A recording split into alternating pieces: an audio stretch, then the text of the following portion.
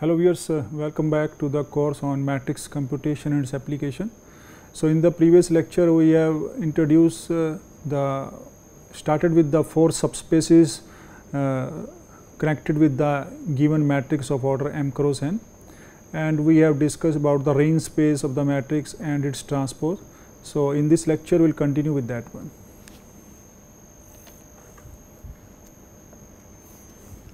So, in the previous lecture we have discussed that suppose we have a matrix A that is of order m cross n, and then from here we can define a linear function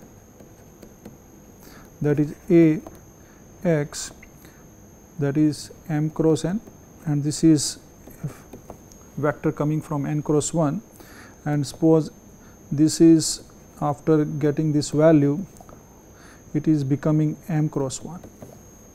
So, it is a map from, so A we can define a map, a linear map from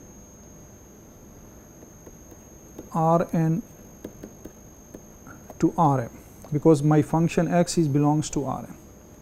And then we have discussed that the range space of the matrix A, it is a subspace of Rm, and the range space of A transpose is a subspace of Rn.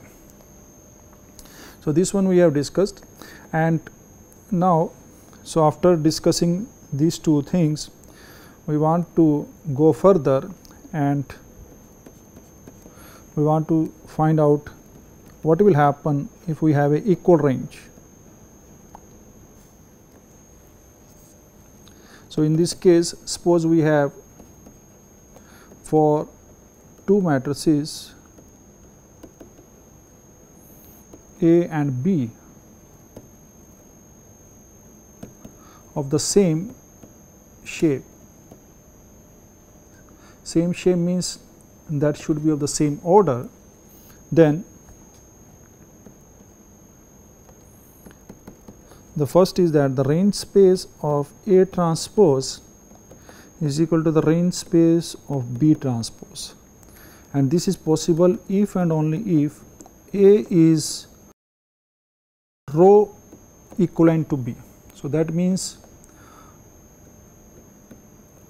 row equivalent.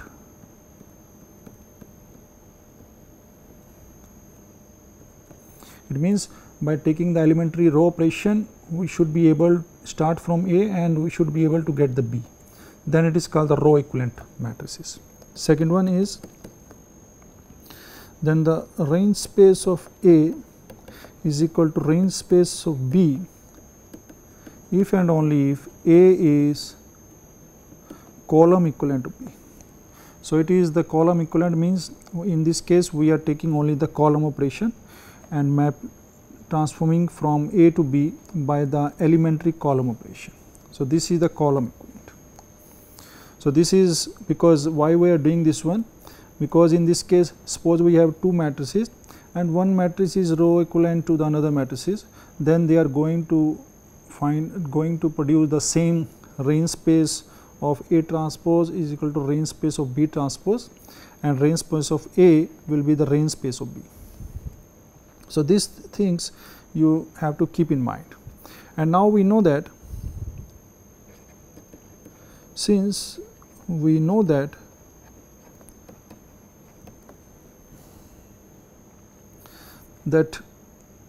if I from the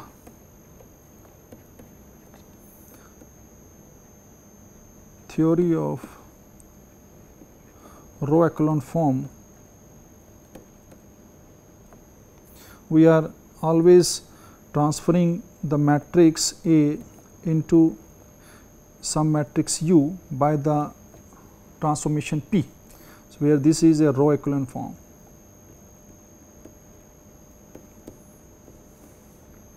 So, then we say that A is row equivalent to the matrix U, and where P is a non-singular matrix. So, P is basically made up of all the elementary operations that we multiply, pre-multiply the matrix A. So, this will be more clear in the example. So, from here we know that A and U is row equivalent, and from there also we can say that the rank of A is equal to the rank of U. So, that we already know. So, now if you see very sincerely from here, that when we starting from the A, then we always take the linear combination, some linear combination of the rows of the matrix A, and then after doing this linear combination we get U. So, from here one thing we can see that U, the rows of U are basically made from the linear combination, some linear combination of the rows of A. So, that is why we are able to discuss these things for range space of A transpose is equal to range space of B transpose. Now, we know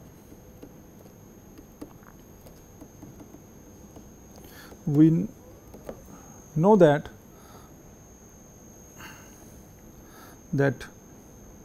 the range space of A transpose is spanned by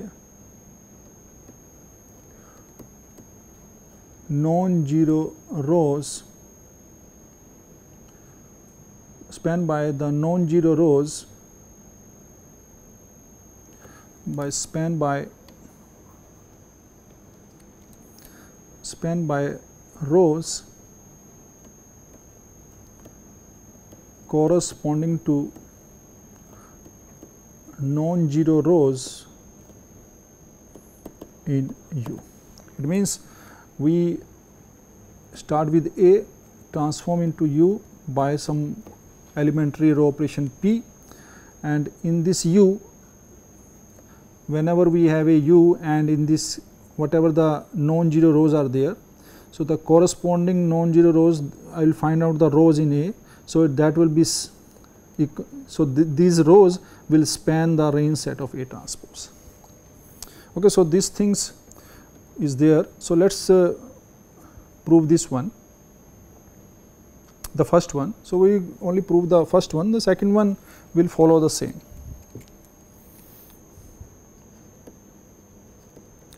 So, proof for first one. So, let A is a row equivalent to B implies there exists a non-singular matrix P such that PA is equal to B. So, this is given to me, and from there I can find PA is equal to B. Now, let I take some vector y belongs to the range space of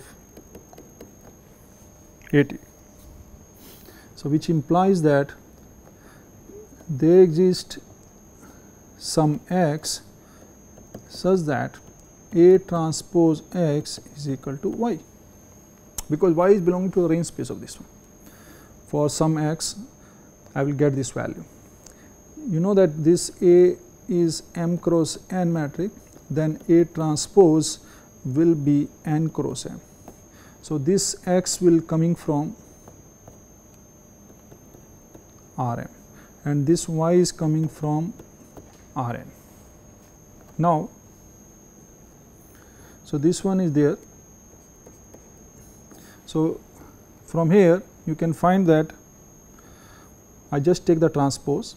So, I can write x transpose A is equal to y transpose, just taking the transpose of this one.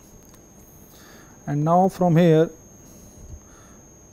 I can write from here that y transpose is equal to x transpose A, and A is already there. So, I can write this as a x transpose, and A instead of A I can write P inverse P A. because P is a non-singular matrix. So, P inverse P will be identity matrix, and from there I will write X transpose P inverse P A, and P A is equal to B from the. So, from here I can write one vector Z transpose, and then it is divided by B, where Z transpose I am taking X transpose P inverse. So, it is the new vector we are introducing, Z transform. So, this is vector that is coming from X transpose P inverse, and from here you will see that. So, from here you can say that my YT is becoming ZTB, or I can say that my Y become B transpose Z. So, that shows that Y belongs to the range space of P transpose. Okay, so, from here I started with a vector from the range space of A transform, and I showed that the same vector belongs to the range space of B transform. So, the same way I can go, I can take from Y and then moving the same way in the opposite direction, and I can from here I can go back the same way, and from there I can show that the Y will belongs to the range space of A transform. So, from here that first is okay, that A is rho equivalent to B, then we have showed that the range space of RAT is equal to the range space of BT, that will be same. Now, so this is converse is also true. So, similar things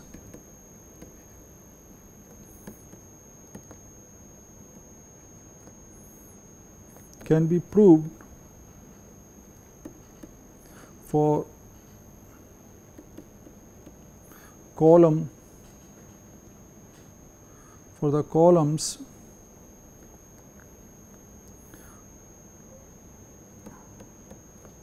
transformation, and that is we can prove for the second one. So, now based on this one we are able to say that if the two matrices are row equivalent, then their range space of A transpose is equal to the range space of B transpose, and so similar things can be proved for a column transformation, which implies that the range space of A will be same as the range space of B if and only if A is column equivalent to B. So, this is the way we can do. Just we can take the transformation also of A transpose and B transpose, and then we can do the row operation, the similar things will come. So, this is the proof we can have. So, after this one there is a one more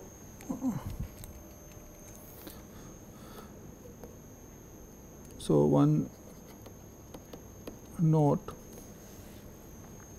that two sets, suppose I take two sets A1, A2, AN, or maybe I should take R, two set this, and suppose I take the another B1, B2, BS that belongs to Rn. So, I am taking the R number of vectors here and S number of vectors here, that is lying in the NR, that span the same subspace if and only if the non-zeros rows of EA. So, EA I am writing here. So, what is the EA? It is reduced row reduced row echelon form of A. So, if the non-zero rows of EA agree means same with the non-zero rows of EB. So, that is the reduced row echelon form of B, where A and B are the matrices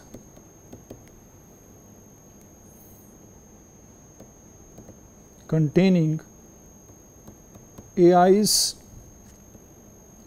and BIs as rows.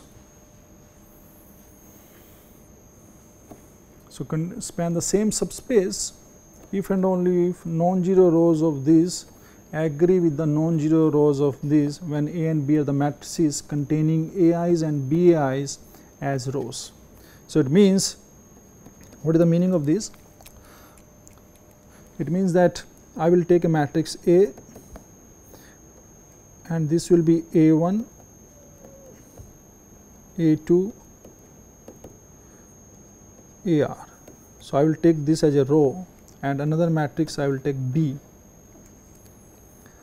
and that will be B1, B2, BS. So, it contains S number of rows. Then I will transform A into EA by elementary row operations. B I will transform into EB. So, that is also row equivalent, elementary row operations.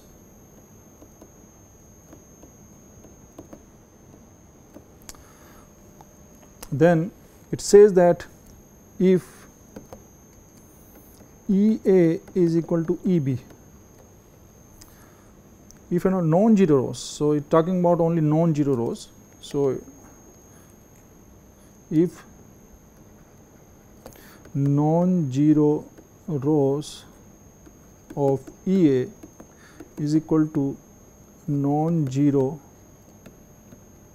rows of EB, then they will span the span of A1, A2 up to AR will be same as span of B1, B2 up to BS. So, that is our. So, these things is, we will take one example, but here we can just do the proof. So, proof is very easy because just we have to take that. So, the span of A1, A2, AR is equal to span of B1, B2, BS. Now, suppose we have a span of this is equal to span of this. So, definitely it implies that each AI can be written as linear combination of BIs, because the range span of this one is basically contains all A1, A2, AR, and that also contain B1, B2, BR. So, each of AIs can be written as a linear combination of BIs. Similarly, each of BI can be written as linear combination of AIs, because that we have taken, and from there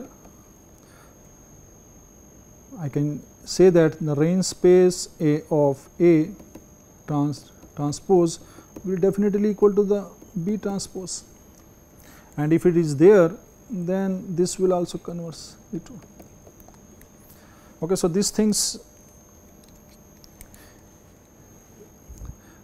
we can check easily.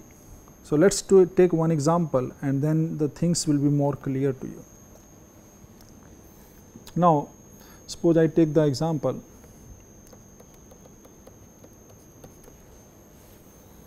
So let us say take the matrix A.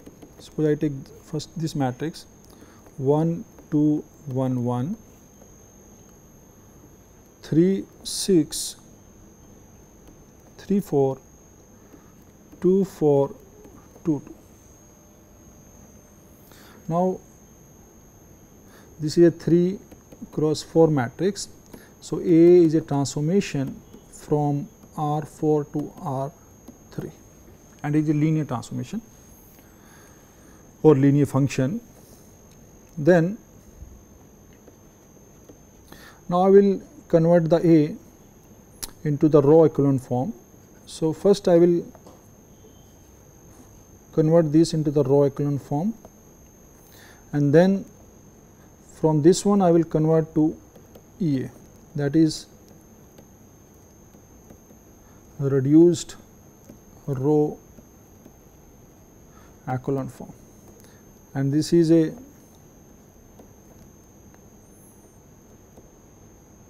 echelon form, row echelon form. Okay, so from here now this is there. So from the A, what I do, I take minus 3 R1 and add to R2, and I take minus 2 R1 and add to R3 just to make this element 0, because this is the pivot element. Now if you see from here, I am taking linear combination of R1 and R2. Here I am taking the linear combination of R1 and R3, this one, and I get this matrix from here, that is 1 2 1 1, and this is 0. So because I am multiplying by minus 3, so minus 3 plus 3 0, minus 3 into, so it will be again 0, this will be also 0, and this will be minus 3 plus 4, it will be 1. Now minus 2 to 0, so it will be 0 0 0. Okay, so in this case now you can see that this is my pivot element, and next pivot element is this one. So from here I can say that, so you can see from here that I get a step like matrix, and this is my U. So that is a row echelon form, and from here I can also say that the rank of A is equal to 2, and that is equal to number of non-zero rows.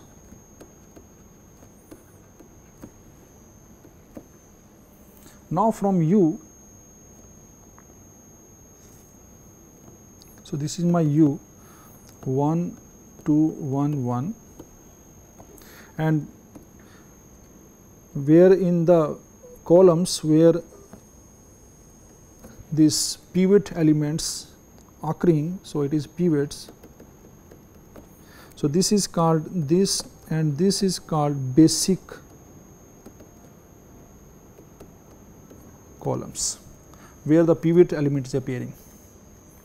So in this row echelon form, so I get this one 0 0 0 1 0 0 0 0.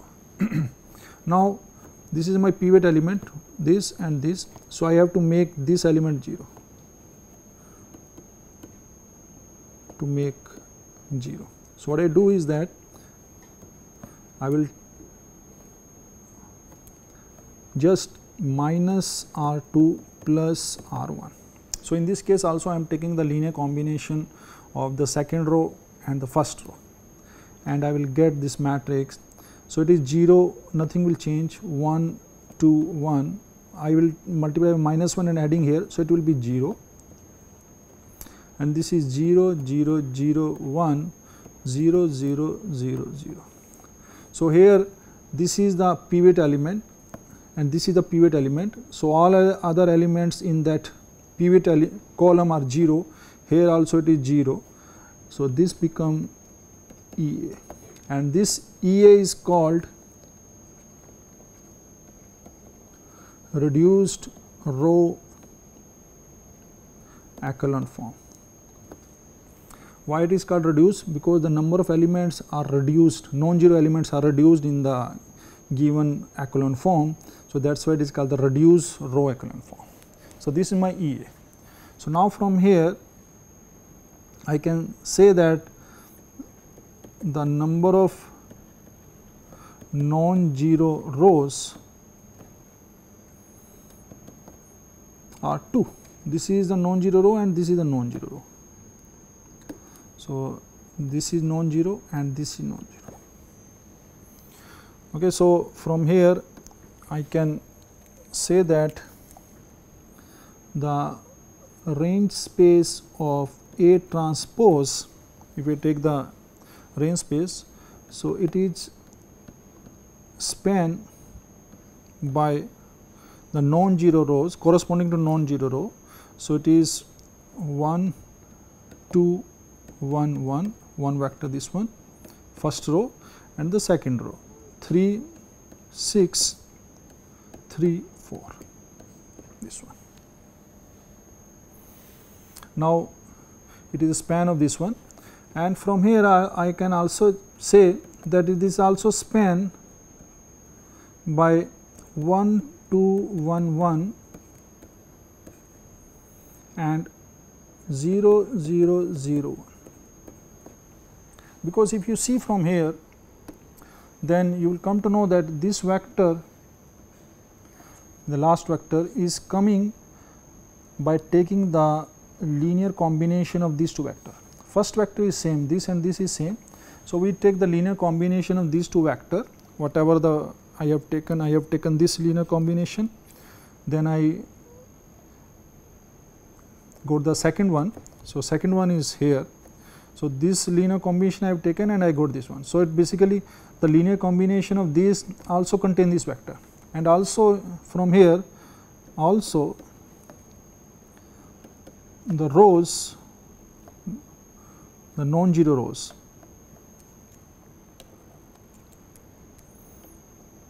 non-zero rows are linearly independent. So, basically these and these two vectors are allied, and also these and these two vectors are also allied, and this vector is a linear combination of these two vectors. So, from here very easily we can check that the span of this vector is same as the span of this vector, and from here I can also say that the dimension of range space of A transpose. So, that is the dimension of the range space of A transpose. So, that is equal to the number of linearly independent vector appeared in this one. So, that is equal to 2, and that is equal to the rank of matrix A. So, that is equal to the rank of the matrix A. So, from here we can say that the dimension of R A transpose is equal to the rank of A, this one. Okay, so, based on this one we are able to show.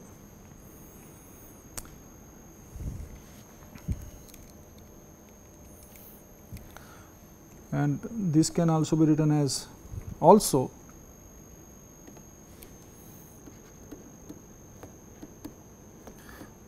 we can check that range space of A transpose is same as the range space of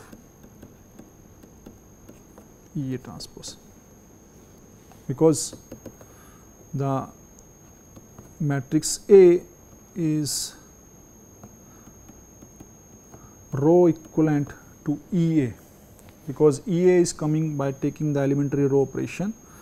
So, that is coming from here, and just now we have done one theorem in the starting one, that first one. So, it shows that if A is row equivalent to B, then the range span by the rows is same. So, these things we can implement here from this one, and that we have also seen that how the vectors of EA are coming by taking the linear combination of the column, the rows of EA are coming from the taking the linear combination of the rows of A, and we also checked that the rank is same and their dimension is 2. So, that also we can see from here.